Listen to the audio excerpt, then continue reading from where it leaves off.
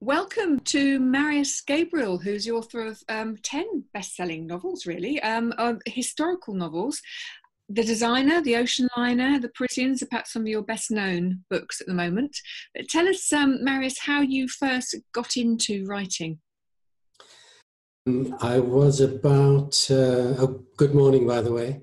I was about 24, 25, and I just got married and was doing a PhD and not earning anything. And I suddenly needed a lot of money, much more than I was getting from my scholarship.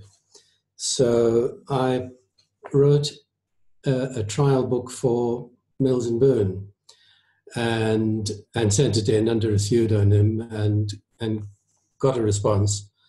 And they didn't take that book or the next one, but they took the third one. And within a few months, I realized that pursuing my PhD was not nearly as good a bet as following writing as a career. So I dropped out of the PhD and began to write full time. So that must have been around 1986, something like that. That's an amazing story. And what took you into writing Mills and Boon, though? Because I mean, you know, was that a natural genre for you? Usually, it's the books that we read that you tend to write in first. Yes, I wrote for Mills and Boon because it seemed accessible. They're a publisher who publish a lot of books. At that time, I think they published even more than they do now. At that time, they were publishing something like 20 books a month. And I reckon there was a better chance of getting something accepted rather than going for one of the more mainline publishers, who I also thought would be more demanding. I was actually wrong. Mills and Boon were a very demanding publisher. And the art of writing short romances is a tricky one, as anyone will tell you. And it did take me some time to get into it. But I suppose it was a commercial decision at first. You know, I just wanted to maximize my chances of being published. How many books did you end up writing in the end? I'm not absolutely sure, but something like 32 or 33 books, maybe 34, something over 30 anyway. So what made you change from the Mills and Boon's books? I mean, obviously that you were doing well with those. You'd written 30 odd books. What made you then start writing different genres? I wrote for Mills and Boon for around, I suppose, coming on for 8 years, between 7 and 8 years. And yes, it was a very steady income, and I was immensely grateful to have that income. But as I developed as a writer, I wanted to do something longer. And at that time, Mills and Boon didn't have any the maximum length was about 50,000 words. I think 55 was the maximum. And obviously they were very much of a kind. I wouldn't say they were formulaic, but you know, you were restricted to the kinds of things you could write about. And I just needed to do something on a big scale and with more themes. So the first book that the first longer book that I tried was called The Original Sin. And that took me a long time to write. It took me about 2 years to write. But it enabled me to get into things that I wanted to write about, like drug addiction, crime, things that couldn't possibly have gone into a romantic novella. So I suppose that's how I broke out. But I did continue to write for Mills and Boon, and in fact, the last book I did for them was about 10 or 12 years ago. They came back to me and asked me to do something for a series, which I did, and it was fun to go back and revisit that genre. I have to say that you had a little bit of break up there in the signal, because you're actually talking to us from Egypt, aren't you? Yes, I am. I'm in Cairo. Yeah. Yeah, our bandwidth is not too good here, so I do apologize for any dropouts. That I get a little message on the screen in Arabic saying something which I assume is bad news about the bandwidth. Okay, moving on. So you wrote The Original Sin, and then The Mask of Time as well. And they were both kind of family mysteries, weren't they? Set against a kind of historical background. But you also wrote a contemporary novel, which was The House of Many Rooms. Was that because you wanted to again? You wanted to move on in genres, or was that more in response to the marketplace? No, at that time I was in a very happy place of feeling that I could write about anything I wanted to. I'm sure you know, as a writer, that you're very often unable to write the book that you want to write because it's not commercial, or because the publishers aren't buying or publishing those kinds of books. And at that time, I was blithely unaware of this brutal reality of the marketplace. And I just thought, I can do anything I want now. So I wrote the contemporary book, just assuming that it would do as well as all the rest. And of course, my publishers immediately said, well, you are now branded as a historical novelist. You can't write mysteries or contemporary books. It's not commercially a good idea. So from then on, I sort of stuck to books set at least 30 years in the past. Cosmopolitan accused you of keeping you reading while your dinner burns. That must have been a great compliment to get. That's fantastic. Yeah. Yes, that was one of the nicest things that's been said about me. I mean, all writers treasure the nice things people say and try and forget the nasty. But that's one of the nice ones, yeah. You do write historical novels, so moving on to sort of what people say. Do you? I mean, you obviously do an awful lot of research into the period and things like that. Do you really absolutely stick accurately to what you see as the facts?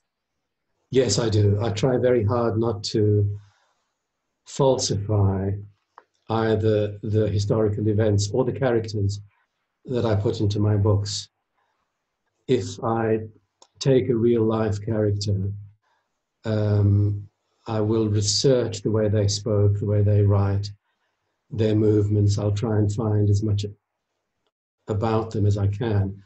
And even if I make up words to put into their dialogue, I try to keep that as true to life as possible. But as always, it's my interpretation, and even regular historians will differ in their opinion of a historical character. You know, you need to look at sort of whenever a movie comes out or a book, there's often people that will pillory writers for not sticking to the facts, but often history isn't really a great story, is it? No. The conventional wisdom is that history needs to be edited in order to make a good story. I feel it's the other way around. I think that the things people do in their real lives are so extraordinary that most people don't believe them.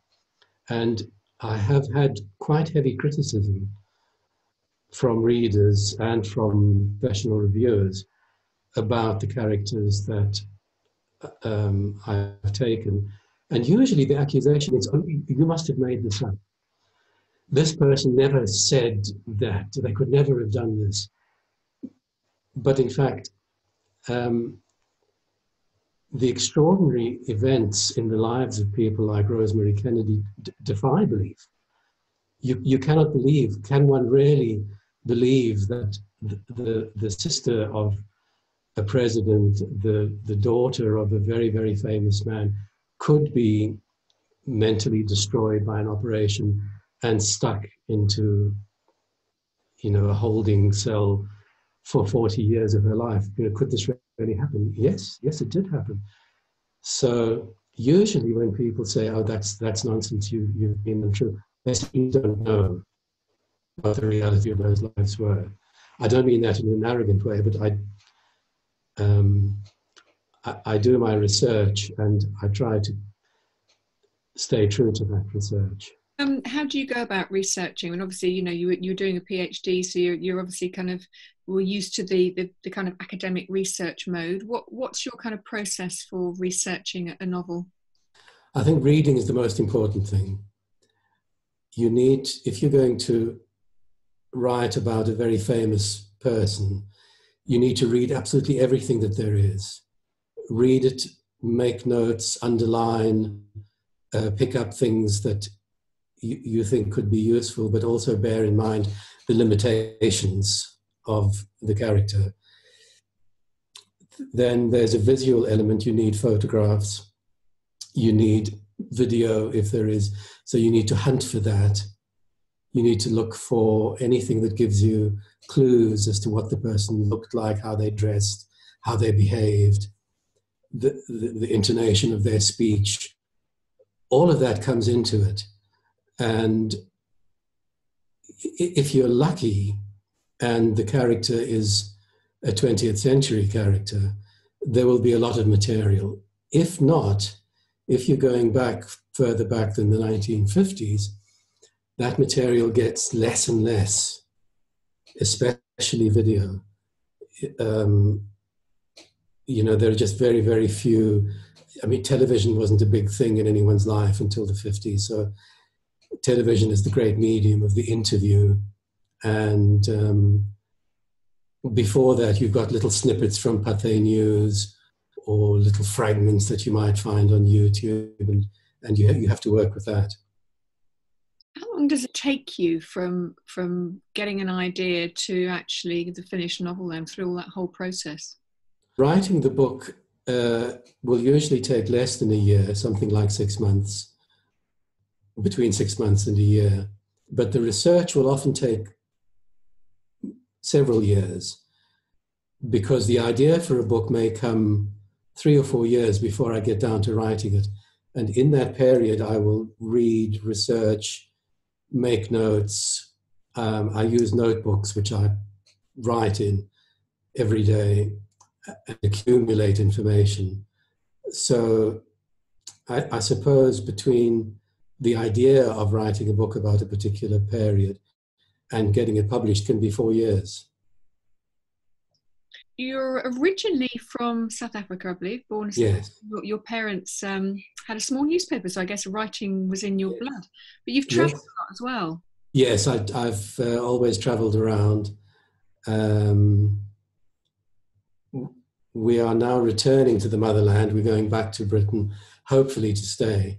But I've lived in Italy and Spain, in South Africa, of course, and currently we've spent 6 years in Egypt.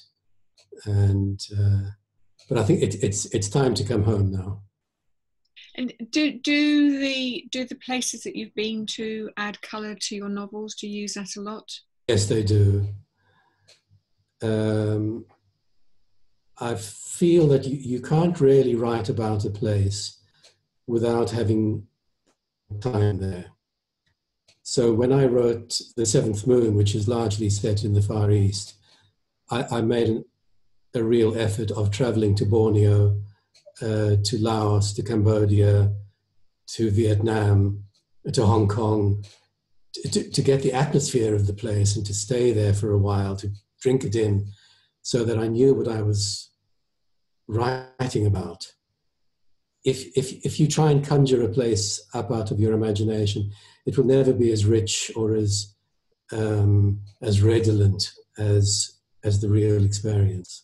So how do you get the ideas for the books? Is it something that you just kind of come across in the research, or are you prompted by publishers who are kind of asking for something specific?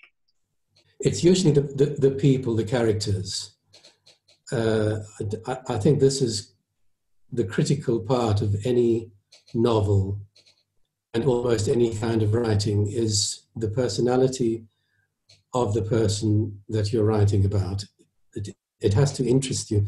It has to say something to you, reach out to you from the past, whether the person is a good person or a bad person. They must intrigue you. And that's how most of my art, by reading a biography of a person, or listening to their music if they're a composer, and feeling, oh, this is interesting. This is someone that speaks to me. So let's follow this up and see where it goes. You've been published in different ways, or different over the years. Tell me about the kind of differing experiences you've had with different publishers, and which way do you like being published the best, I guess? Well, publishing has changed a lot over the 30 years or so that I've been a writer. I suppose it's more like 40 years, really. Of course, when I first started writing, there were only print books, and print books were divided into paperbacks and hardbacks, and each had a different market. And the big change in my lifetime, in most people's lifetimes, has been the advent of digital publishing, which has opened the door to self-publishing. And self-publishing, of course, goes hand in hand, or should we say parallel, to being published by an online publisher. So at the moment, I self-publish some of my books, and others are published by Lake Union, which is the fiction imprint of Amazon. And each has a different feel. Responsible for your own cover, your own blurb, your textual editing. Everything is your responsibility. Whereas being published by a big publisher like Amazon means giving up all that, which takes a burden off the writer and allows the writer to write and not have to worry about making the cover, doing the blurb, editing, and so forth. But also you lose control. Self-publishing is great because you have absolute control, but it's slavery. It's really a 24-hour-a-day job between publicity, actually working on the book, working on the cover, marketing, answering questions. It's a sweatshop. I was going to say, actually, because the covers of the Ocean Liner, Parisians, and the designer, they're stunning. Did you have any input into those covers? Because they really are striking covers. They are beautiful, and thank you. Yes, I was lucky enough to have input into all of those covers. My editors are very kind and have always said, "What do you think the cover should look like?" And I will send in some things I've taken off the internet, things that I think are fruitful. They'll work on those and they'll give me an option of particular model and particular colors. And so it's a great relationship, which usually produces at the end something that makes us both happy. Your research, and you talk about taking several years to research a book. So give us an idea of your kind of your writing day. How do you kind of go about things? My writing day is mainly concentrated in the morning. I will get to my desk around 7, especially in Cairo where it gets terribly hot. And I'll work from 7 till 1 or 2, which gives me a good 5 or 6 hour stint.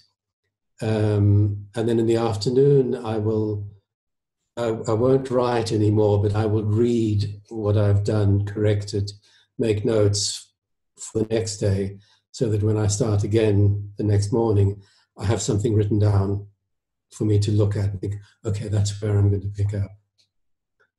So I suppose it's an 8-hour day, like almost any other job. You've been quoted in the past as saying that, like many self-taught persons, I had an idiot as a teacher, I believe. Unfortunately, that's very true. When you teach yourself, you start out with the premise that you don't know anything. So it's groping in the dark and making mistakes and learning from those mistakes, and hopefully not actually being dragged down into the abyss by those mistakes. So do you have any kind of tips for aspiring authors, you know, having been there and done that and come through the other end? Yes, I do have tips, and I think the most important thing for people who've got writing in them is to remember that this has to sell. It's very, very important. You can write for yourself if you're wealthy and don't need the money and only want to please yourself. But if you want to sell the books, if you want people to read them and enjoy them, remember that it must be the kind of book that people will buy. So don't just please yourself. Be true to yourself, but remember that all books fall into categories, all books fall into genres. Look at each genre, look at the genre that you have chosen. Make sure that your book fits into that genre, and make sure that it's fun to read. If it's not fun, if it's not pleasant, if it's not exciting, if it doesn't grip you from the first page, a publisher 10% of it. So be commercial, especially as writing becomes, as publishing becomes more and more difficult for everybody. Remember, you must please the reader. That's the biggest tip I can give you. Okay, now you're going to read in a moment an excerpt from The Ocean Liner. First of all, can you just kind of paint the picture of what the story is about for us? It's the story of a group of people, some real historical figures and others ones that I've made up, who escaped from France as Hitler's armies began the invasion. The ship that they were on was called the SS Manhattan. She was a big luxury liner which was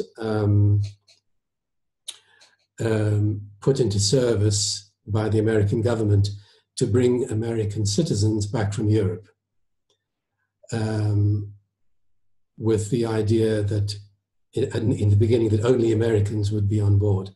In the end, she had to take a large number of refugees, especially Jewish people, communists, anyone who was liable to be destroyed by the Nazis. And the voyage was a very exciting one, very thrilling, dangerous. German submarines were already actively torpedoing transatlantic traffic. Just before the Manhattan set off, a liner with lots of passengers on board, lots of Americans on board, had been torpedoed and sunk with considerable loss of life. So to me, it was a very dramatic and exciting historical event that I wanted to write about. Would you read us an excerpt from the book? Yes. Right. This is a description of the first supper that the characters have on board the Manhattan. The cabin class dining room was an amazing confection of glittering Americana, as though Marie Antoinette had built a palace in Wyoming and had it decorated by the Comanche. High in the lofty ceiling, crystal chandeliers illuminated colorful murals depicting redskins hunting the mighty buffalo, or greeting the white man with gifts of pumpkins and corn. Braves on mustangs galloped across a prairie framed between heavy velvet curtains. Cowboys waved their Winchesters aloft among gilded Rococo swags. A sea of snowy linen and gleaming silverware covered the 36 tables below, each one of which seated 6, and had a softly glowing lamp as a centerpiece. The Commodore's table was set in the center of the huge room where everyone could see it and envy those invited to dine at it. Toscanini, in the place of honor, beside Commodore Randall tonight, had put on his spectacles to peruse the menu. Commodore Randall, impeccable in his mess jacket, leaned towards Toscanini like an amiable grampus. "I recommend a live boiled lobster, Mr. Toscanini, followed by the Boston sole meunier." "Servatory in Parma," Toscanini replied, in his heavy Italian accent. "I ate only boiled fish for 3 years. Since then, I eat nothing that comes from the sea." One of the other passengers, a plump woman from Topeka named Mrs. Dabney, traveling with her largely silent husband, tugged at her immense pearls to draw attention to them. "How romantic that you rose from poverty to preeminence, maestro," she exclaimed. "Poverty is in no sense romantic, signora," Toscanini retorted. "What about Rodolfo and Mimi in La Boheme? That's romantic, isn't it?" "La Boheme is an opera," Toscanini pointed out. "After dying of hunger, the performers get up and cash their checks." Mrs. Dabney laughed gaily. "Dear maestro, do you think Mussolini will bring Italy into the war?" "Mussolini is capable of any brutality. Only Britain can stop him." "We had to pull the Brits out of the fire last time," said Dr. Emmett Meese, a prominent New York surgeon. "Why do they keep starting wars if they can't finish them? We should just let things take their course. And let fascism consume Europe? We have nothing to gain by getting our fingers burned." "It's not what you have to gain," Toscanini commented dryly. "It's what you have to lose." "It's not our fight. I say America first, and to hell with the rest." "Mussolini offered to make me a senator," Toscanini said. "I told him, the Emperor Caligula made his horse a senator, but I am only a donkey that you like to beat. Do you know why I hold my head like this to one side? When I refused to play the fascist hymn at La Scala, Mussolini sent his men. They beat me in the street. They beat me to the ground with clubs. Ever since then, I live with the injuries. Sometimes I have to cancel engagements because I cannot lift my arm. That is fascism." That's great, thank you. You're a natural storyteller. Have you done audiobooks? No. No, I haven't. Do you enjoy reading? Do you enjoy reading your stories, sir? I really don't enjoy speaking in public, reading in public, even giving interviews like this. I'm very shy, really, and it's always an effort for me to do it. Well, you've come across brilliantly. So just finally to finish, just tell us what's next for you. Are you working on something at the moment? Yes, I'm working on a book now which is set a little further back than the last 3, which were set in the Second World War. This one is set in the 1920s, and it's partly set in Persia, modern-day Iran, and it has a slightly different feel, although it does have the usual celebrities and famous people in it.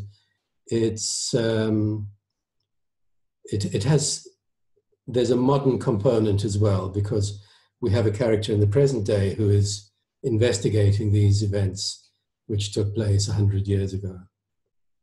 Well, we look forward to that one. Thank you so much, Marius, for joining us on My VLF. Thank you, Gwen. Lovely to talk to you.